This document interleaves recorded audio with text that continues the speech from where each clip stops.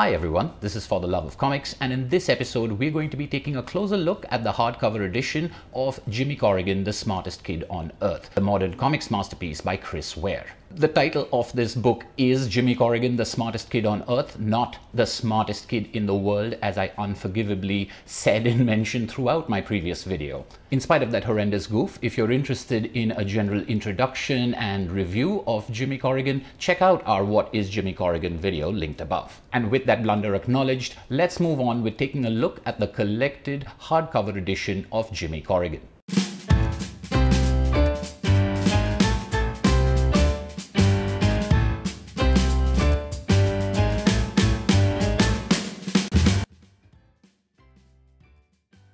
Jimmy Corrigan, The Smartest Kid on Earth was published in 2000 as a collected volume after running as strips and serialized form in various periodicals. As mentioned in the What is Jimmy Corrigan video, I feel that this is the best way to read it rather than as an episodic broken up story, because this makes it much more concentrated and much more dense than it would otherwise be. And there are also interesting choices that Chris Ware has made in leaving out a lot of Jimmy Corrigan related stories that were originally published in serialized form when putting together this novel. Like many hardcovers, this comes with a dust jacket and end papers. And by removing the dust jacket, we get a look at the elegant and simple design of the book. Right at the center, you will see the superhero icon that is so recurrent through the book. The spine is stylized but all into color, and the back is plain except for the border.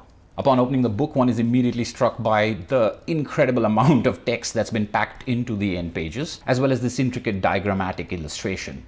You could spend hours going through this text, which is in extremely tiny font, I have to say. And although it's not integral to the book, and I won't always profess I understand what's going on, the wit and the humor, the dry, acidic nature of Chris Ware's commentary, and the arch language that presents everything from discussion on comics and the vocabulary of modern comics makes it great reading. It's absolutely unconnected to the story in many ways, but does serve to show you the kind of craft, thought and level of detail that Chris Ware has packed into almost every square inch of this book. This is also reminiscent of the level of detail you saw in the Acme novelty issues that Chris Ware had put out, where everything from fake ads to letters to the editor would be crafted by him in various tones, offering commentary on comics readers and storytelling. Turning the pages and getting your first glimpse into this story, the book actually starts out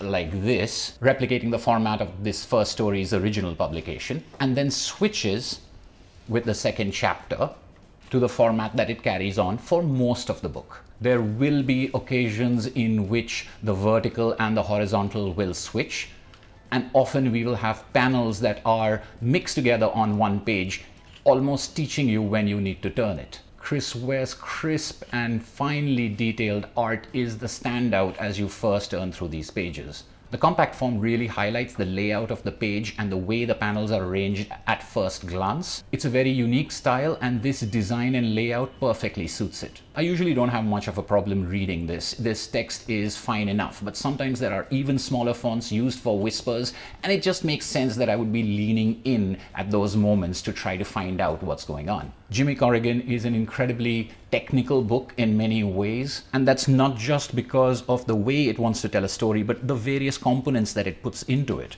So there are places where you can cut out paper models that build something by taking something out of this, and the design of this book incorporates those seamlessly. The rear end pages are similar in detail and tone as the first ones were, and I don't know if the paperback edition actually has these end papers.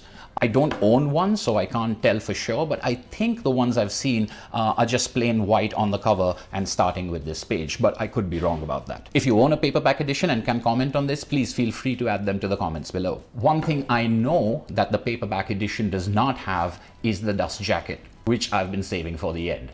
Almost every single aspect of this book is impeccably designed by the author Chris Ware himself, and the dust jacket is really one of the prime celebrations of how much he brings to the object of the book. It unfolds and unfolds and unfolds to become a large comic that, I mean, I can't even fit in this frame. The other side is another large diagrammatic comic. This panel work is something else altogether. It's part of the story, but also disconnected from it the way the end pages are.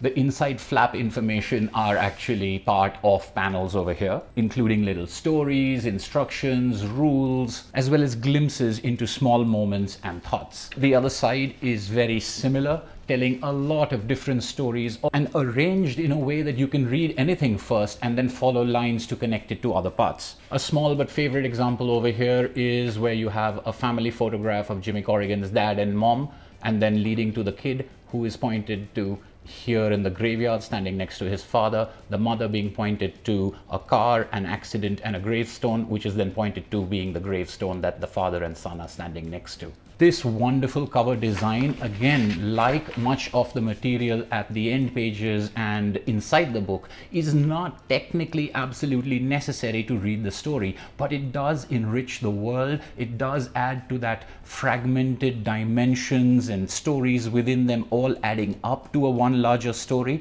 that the book is so good at doing. This level of detail and this level of craftsmanship is one of the reasons why Chris Ware has the reputation that he does. As you fold it back, you can see Jimmy from here coming together with Corrigan from there, the spine taking shape, and the panels becoming once again back matter and inside flap matter.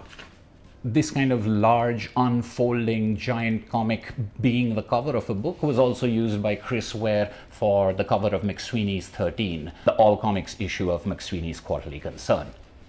You can see that it's a similar technique. This one, in fact, is even larger. So there you have it, a quick look at the hardcover edition of Jimmy Corrigan, the Smartest Kid on Earth. I hope you enjoyed this video. Please leave your comments and questions below. And as always, thank you for watching.